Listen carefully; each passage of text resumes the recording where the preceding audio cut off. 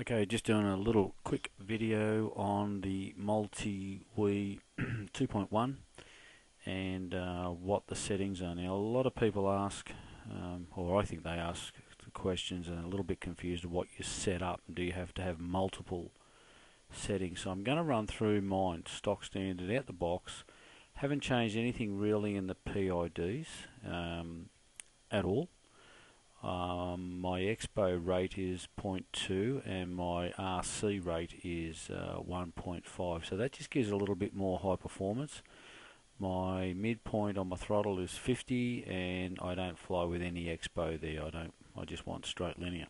So the pitch and roll rate and the yaw rate are both 0.03. Now what that does is that gives you a little bit more fine tuning over control of your copter there, so a little bit more reactive. I find this Multiwii 2.1 with a copter I'm flying, whether it's the ESCs or just the board, or I don't know, it just doesn't seem to be as reactive as I want. So it's all connected to the computer, so let's go and have a look at what else we've got in here. Now here's, and my USB is a little bit of an issue here, so don't worry about that sort of fluctuating. So I fly in level mode all the time, right? So here's how my switches work. So that's just stock standard, everything off, always in level mode. Okay, so my three-way switch, my first position I have is position hold. So I'm flying along 100 mile an hour and I think, okay, let's stop. Hit the switch, position hold. Alright, so it stops dead in its tracks. The only thing I can do now is go up and down, so it doesn't go side to side or anywhere. So the next thing I do, if I hit the next position, it does a return to home, and I've got landing lights there. So anyway, so it does a return to home. So fly along, normal, whoops, stop, position hold, and then we do a return to home. Okay.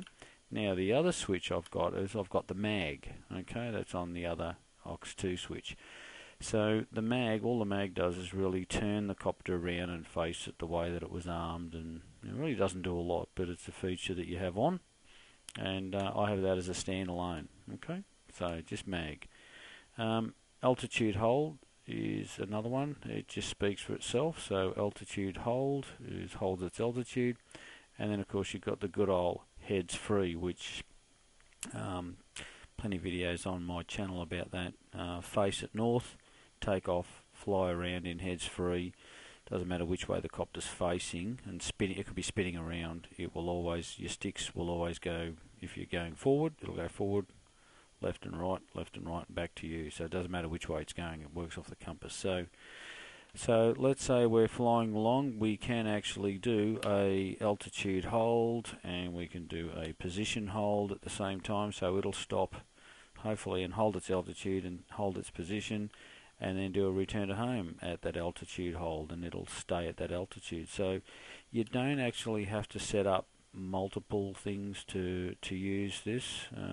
They're my settings. That's how I go with it. Okay, so not a lot else there. As I said, they're my stock settings that I fly straight out of the box. The only thing I've really played with is these RC rates and these rates in here, and that's basically about it, guys.